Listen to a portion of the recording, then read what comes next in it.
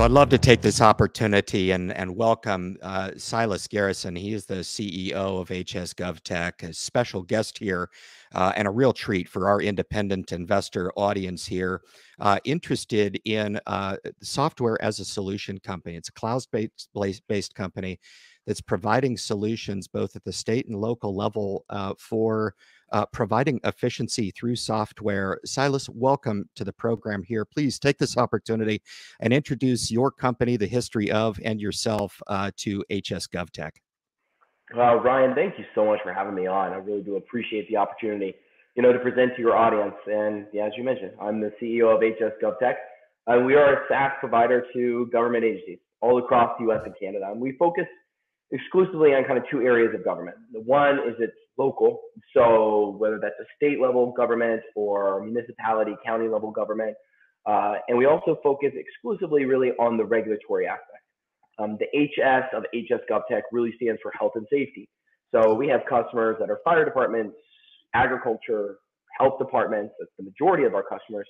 But we focus on those agencies that regulate private businesses. And, really in a nutshell, when it comes to regulating in private businesses from a health and safety aspect, what our customers are doing is, they're providing a permit, a legal operating, license that says you can actually sell food, you can actually run a hotel. And then they're routinely inspecting those businesses to ensure that they're keeping up with health and safety standards. They're within code, so to speak. And then there's also an accounting piece to it all, right? And that's what our platform does, is it handles the accounting aspect. Whether you're the City of San Francisco's health department, one of our customers, or you're another statewide agency that utilizes our platform, the tens of thousands of permits that you're managing, you're going to charge them every year to renew it. It could be $100, it could be $500, it could be more, but you've got to generate thousands of invoices, and our platform handles all of this vast amount of information. But at the core of it, what you said, Ryan, is we are focused on helping these agencies, these local regulatory agencies, operate more efficiently through more effective data management. Well, what does that mean? It just simply means doing more with less clicks, allowing them to access real-time information in the cloud, allowing them to process more permits, to conduct more inspections, to do things that actually benefit citizens ultimately. That is what we are focusing on. And a little bit of background about myself, especially since this is largely a new listening audience. I've been doing government and technology for 20 years. GovTech is a sub-industry of kind of the whole technological space, much like fintech is. And HS GovTech, we recently rebranded and renamed. We were known as HealthSpace. So anybody doing their due diligence and researching us will run across HealthSpace, because we were known as HealthSpace just 2 weeks ago. But we've since renamed and rebranded mainly to fit the future vision of who we have become and who we're going to be growing into. And that is a all-in solution for local regulatory agencies of any type. We're focused heavily on that health department aspect, but we've just signed on fire departments, Anaheim, California, but also agriculture and more. And the use cases keep expanding, right? Our platform is utilized across many, many facets. I myself, like I said, I've been in government and technology for 20 years now, taught myself software engineering in high school. So I'm a nerd at heart, but you know what? Running a tech company, I think that's probably one of the best things that you can have, is having a nerd run it all, right? But I love what we do. I love technology. I love technology for government. And I will tell you, because I've been doing this for a very long time, there's really never been a better time to really see through the revolution that government is going through, this kind of modernization, IT modernization, as a lot of people call it. Yeah. Government, local government in particular, these regulatory agencies that we serve are going through a heavy series of IT modernization, and it's only picking up because COVID taught them some pretty painful lessons about managing data, having it in the cloud, being more efficient. A lot of times you learn through tough trials that maybe you weren't as prepared as you could be. And a lot of ways that means just better technology, more modern tech. And we are at the forefront of providing that for a lot of these regulatory agencies. You sure are. And you've been able to build up a customer base going on 800 plus customers. And I think the sky's the limit. We'll talk a little bit about that addressable market. You touched on it a little bit with the fire departments and your involvement with the California fire department, right? That's incredible. 25 million in sales pipeline. What stuck out to me, SILAS, is your guys' impressive retention rate. This tells me that your customers are extremely happy with your product. Do you see that being kind of a driving force going forward in referral, or are you looking at penetrating new markets, or is it going to be a happy mix of both? It's going to be a good blend of all of the above. Really, our core focus is going to remain where our core start was, which was environmental health. Environmental health is just a subset of local government regulation. A lot of people are familiar with the term health department, and they think, health department, restaurant scores. I think like that is kind of a universal understood in the U.S. You think, I see the score on the wall, or I go to my favorite eatery. And generally, you want to know that it's pretty clean. But health departments, especially environmental health, which is a subset within the health department realm, environmental health, they're the ones that actually tackle the food safety, the restaurant permitting, the restaurant inspections. But really, their use cases go well beyond that. Our platform we have in HS Cloud is our core central product. We have over 30 modules. And when I say modules, I'm talking regulatory programs. A regulatory program can be restaurants, so like food safety, issuing permits to restaurants and inspecting them. A regulatory program could be septic, so on-site wells and water testing, water quality.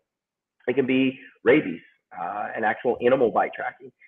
Hotels, long-term care facilities, dozens and dozens of use cases, business types that they have to issue permits to, they have to regulate, and they're keeping citizens safe, right? Like that is their goal, and we should, be enthused the fact that we as a company, and I am, it's what keeps me going every day, that we're actually helping these agencies keep citizens safe by helping them operate more efficiently. The more inspections that they can do, the more that they can keep up with quota, because they do have to inspect based on their regulatory laws.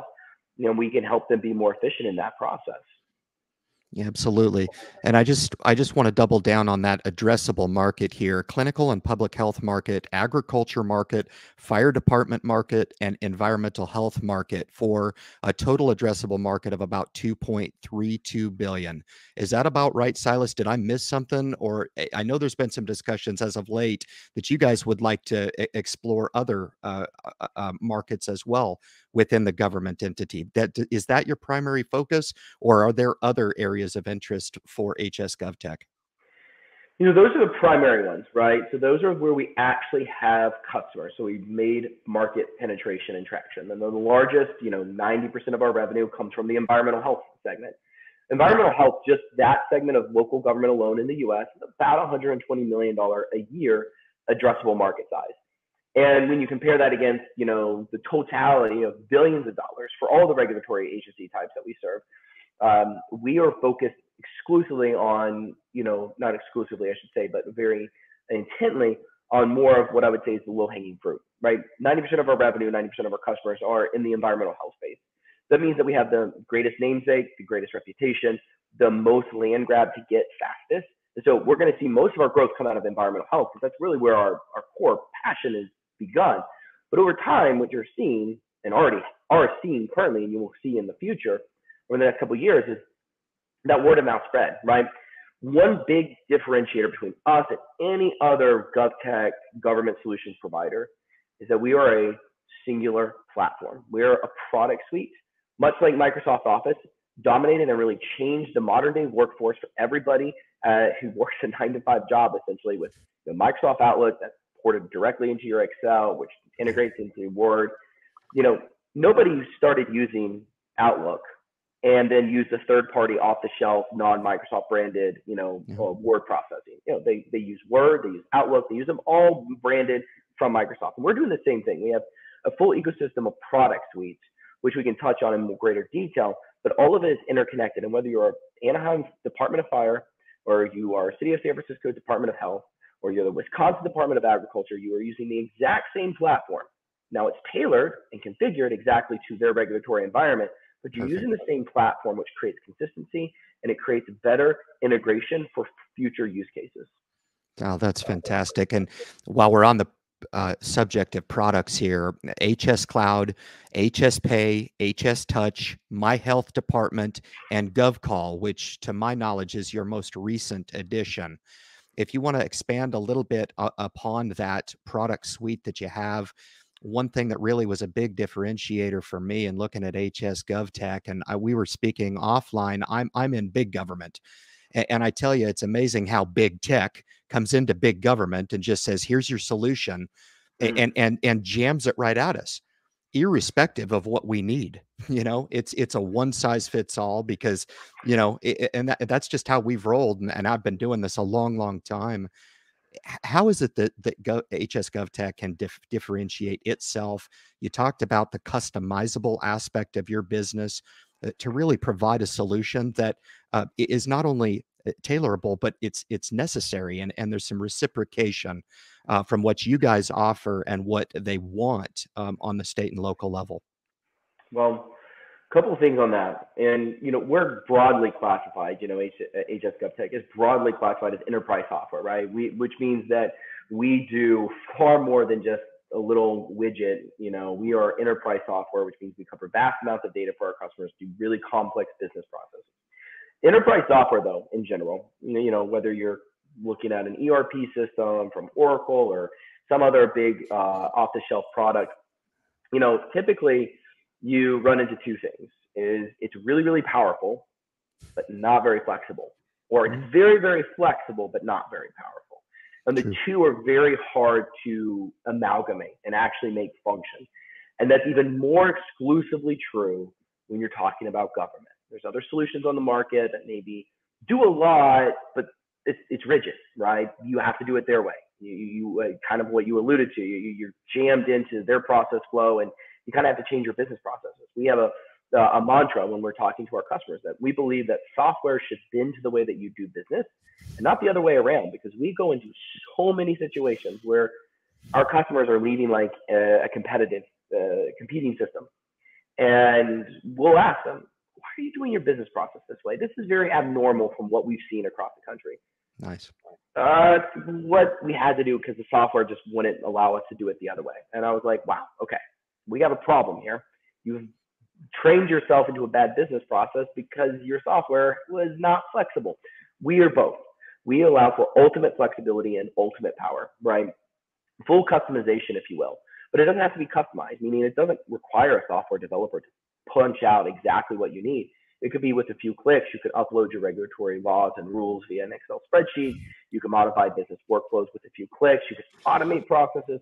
It's modern, powerful tech built for government. It's that simple. And for us, that's just at the beating heart of what we do. We want to take the complex, we want to make it simple, and we want it to meet exactly what the customer's actual end use case is, which runs the gamut. In the U.S. alone, no two counties are alike, let alone when you're operating state to state. And now we actually have customers in Canada as well. And no two regulatory agencies operate exactly alike. And for that reason, we are very proud of the flexible yet very powerful nature of our platform. And I just think it's worth noting, you guys are coming off of a banner year. 2021 for you guys was record. I believe last I checked, 5.7 million. That was probably in CAD, I would imagine, Silas. I'd have to double check that. But your guys' revenues has grown. Talk a little bit about the source of the revenue. You said a lot in the last, which pinged my attention here with regard to your opportunity going forward, and how it is that you guys generate revenue with your sales pipeline, if you would, Silas. Yeah. Well, a couple of things is, first off, the monetary figures are all in USD. We report exclusively in US dollars. Yeah. Yes, sir. So that 5.7 for 2021 was 5.7 million US. As at March 31st, 4.5 million was recurring. So we put out a sales update for Q1. We haven't actually reported on our full Q1 financials, which will be coming out in a couple of weeks. But our Q1, just our sales business development process, we closed out 2.8 million in total contracts in the quarter. Okay, Q1 is typically one of the slowest procurement kind of quarters. Sure. That you're going to see with government. Government, especially in the U.S., operates on a fiscal budget, typically at the local level, which means July, which means that you're going to see the majority of your contracts in government close either right before or right after the fiscal year starts and ends. So we expect to have a very heated summer, a very good summer for us. So a good Q2 and a good Q3. But still, Q1 being slower in air quotes, we still did 2.8 million in contracts. And that's, really adding to our ARR. And, right now we exited 2021 with an over $6 million total kind of gross revenue runway. We're not putting out official guidance just yet for what 2022 will look like.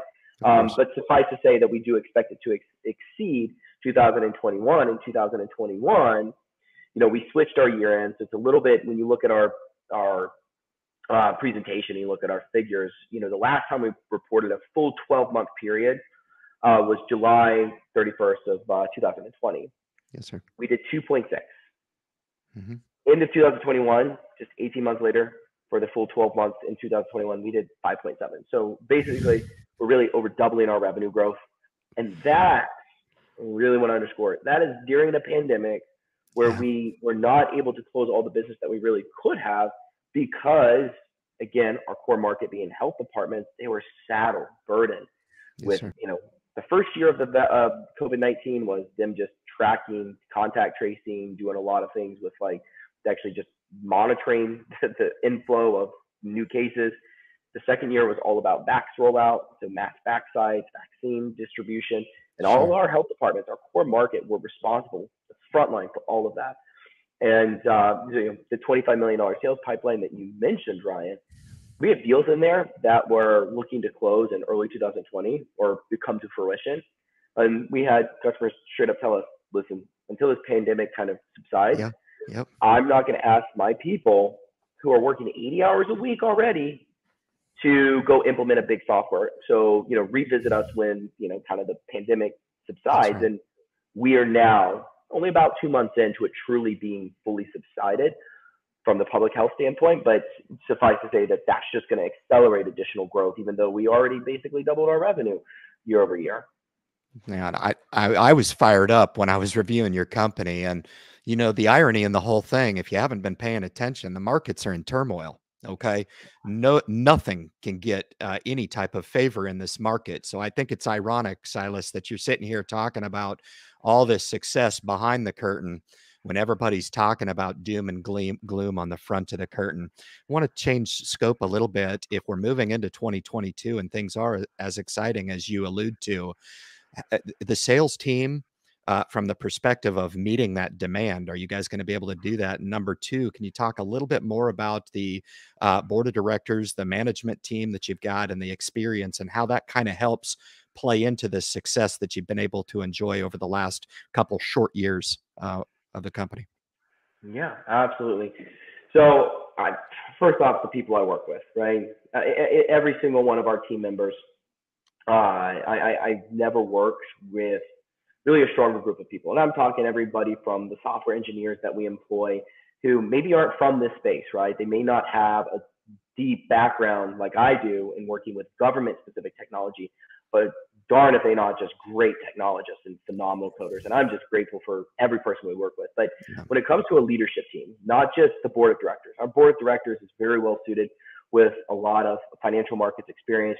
My chairman of the board, in particular, who I work very closely with, he's got 25 years in capital markets experience, and it's really beneficial to have that as a publicly traded company, right?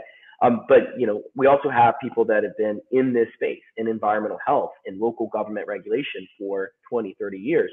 And in our senior leadership team alone, I'm 20 years into this, but our senior leadership team, some of those folks have way more experience than I do. We have folks that are former government who used to run large scale health departments for 20 years, then retired and went into the private sector working with us. And, those are great people to have as not just subject matter experts, but just people who really have a deep beating heart for what it is we were trying to accomplish. And we have people that have been selling in this space. Some of our sales team, 2 individuals in particular combined, have over 50 years experience. You're talking hundreds of years experience working inside of, selling to, building for, all within this kind of local government spectrum. And I will tell you, government is an expert driven sale. You have to understand, you have to walk the walk, you have to talk the talk, and you have to get what their pain points are. And that is one of the reasons, not the only reasons, but it's definitely an element of our success, is having those people who just instinctively can relate on a phone call, on a sales demo, to what it is we're actually trying to accomplish for them. We're not just trying to hawk software, not just trying to sell them the next data management platform. We're truly trying to, what we call, bring them beyond data management. Government knows that they need software. They know that it needs to be in the cloud. Those are two foregone conclusions. We don't have to convince them of that. Nope. What we do and what we're working with them on now, especially post-pandemic, is that they can do more than that. They can collect online payments. That's our HSPay solution. They need to engage with their citizens online. That's our My Health Department solution, citizen engagement portal, having online services just like the private sector does, allowing private businesses to apply for their applications, renew their permits with a click. Those are vital services that they should be offering and they want to be offering, but very few really solutions exist where they can seamlessly do it like we do. And then we have, this whole notion of virtual inspections. A lot of people view, and it's true, historically, government is an in-person type of workforce. You see the restaurant inspector, they're in person, they're monitoring, what's going on the ground. But a lot of the things, especially when you talk about like a follow-up inspection, inspection means, Ryan, you did something wrong. I'm going to force you to get it corrected, and I'll follow up with you in a day or two. Yep. But those follow-ups can be virtual. And the pandemic really taught us that wait a minute, a lot of times it's just a visual spot check. Did you fix the leaky valve that was dripping on the food? And you could just send a receipt. You could actually get on a video call.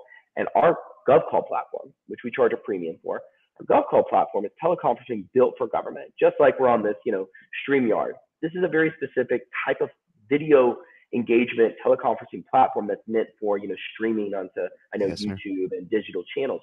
GovCall is teleconferencing, video conferencing built for the government use case. When they engage on a video call for a virtual inspection, they're conducting a legal regulatory activity. That means that it needs to be cataloged in their data management system. It needs to be recorded, that who was there. We even offer AI-driven transcription. So all of these things are meant to provide that all one-stop solution, that product suite that gives them the most flexible control over who it is and how they do it, but also the most powerful, intimate, rich data set that they can leverage and utilize to make themselves more efficient. Fantastic. I want to invite my independent investor audience. I just released the profile, my due diligence on HS GovTech, and I really enjoyed it. I'm going to leave the link in the description below, as well as the link to the website for HS GovTech. There's too much to unpack on these. I would highly encourage you to kick over there and check out investor slide deck and all the additional information, news releases, and all the amplifying information that we've discussed on this interview. HS GovTech is traded on the U.S. markets over the counter under the ticker symbol. It's there on your screen for you, but I will also provide that in the description below, as well as any other information that I used in the making of this video. Guys, just to start to close this down a little bit, we've touched on a lot. We've touched on the fact that the solution, the software, is there. Okay. The idea right now is the integration in that, to make that interface between government agencies and the customers and the public that we serve easier and more efficient. HS GovTech is right there at the forefront of this. But I want to invite Silas Garrison to have the last word as we close it down. Silas, is there anything that we missed through the course of the interview? And I also want to thank you on behalf of the channel. We're going to be closely monitoring your guys' progress. And I tell you what, momentum is behind you, my friend. It's right there, and it's going to be exciting times into 2022 and beyond. Silas, the floor is yours. Well, I'll say a few things in summarization here, Ryan, is one, I got to have a personal motto that passion really is the predicate to productivity and success. And I'll tell you that I myself have been doing this a very long time. There's nothing I'm more passionate about. And the same goes for my team. But beyond that, we have, like you mentioned, a lot of momentum behind us. There are sizable competitors we go up against, multi-billion-dollar companies, and they're losing out to us. And the reason is not just because our tech is better, which is true. Our tech is more advanced and it's better, more modern, but our service is better. And it goes back to that passion element, that we actually care for the customers that we serve, and we're going to provide a solution that is ultimately better and makes their lives easier. And ultimately, I have never seen a better time. I've been doing this for 20 years. I know people who've been doing it for even longer. And when it comes to GovTech in general, like selling technology to government, especially at the local regulatory level, really, the market is so hot. We were at an in-person industry conference, which, by the way, are back now that COVID largely dissipated. We had an in-person industry conference out in California.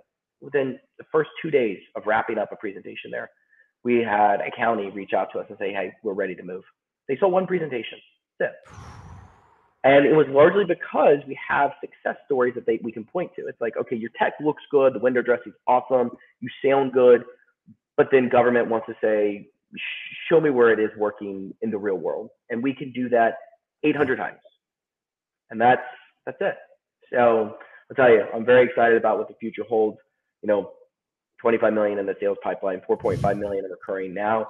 And suffice to say that that's just a drop in the bucket of what the future really holds for us.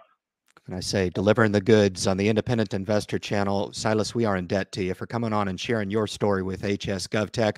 We'll be closely monitoring your progress and love to invite you back to the channel for an update for our greater independent investor audience. Thank you so much, Silas, for your time. Really appreciate it.